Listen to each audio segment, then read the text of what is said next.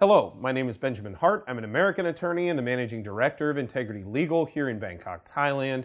As the title of this video suggests, we're discussing K-1 fiancé visas. We're specifically discussing them within the context of the interview process. That's interviews being conducted presumably through the U.S. Embassy here in Thailand, but this information may be pertinent to those who are processing cases throughout the region, throughout the world. I've gotten a lot of correspondence, a lot of people who are kind of concerned or they got excited and they asked me, is the K-1 visa interview requirement being waived? And I said, why would you say that?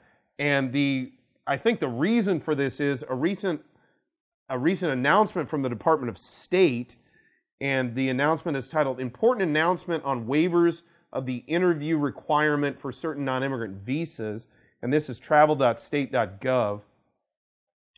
Quoting directly, the Secretary of State, in consultation with the Department of Homeland Security, has authorized consular officers through the end of 2022 to waive the in-person interview requirement for certain temporary employment non-immigrant visa applicants who have a petition approved by the U.S. Citizenship and Immigration Services.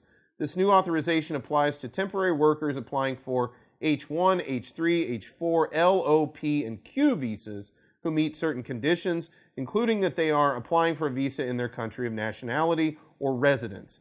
Under this authority, consular officers have discretion to waive the visa interview requirement for individual petition-based H-1, H-3, H-4, L, O, P, and Q applicants who were previously issued any type of visa.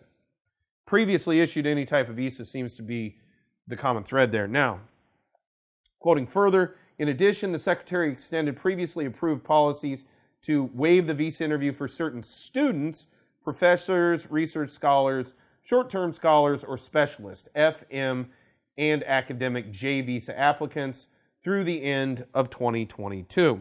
Again, it appears to be for those who've already gotten a visa. But pertinent to folks who've been contacting me about this in the context of the K-1, this does not affect, at least to the best of my knowledge, as of the timing of this video.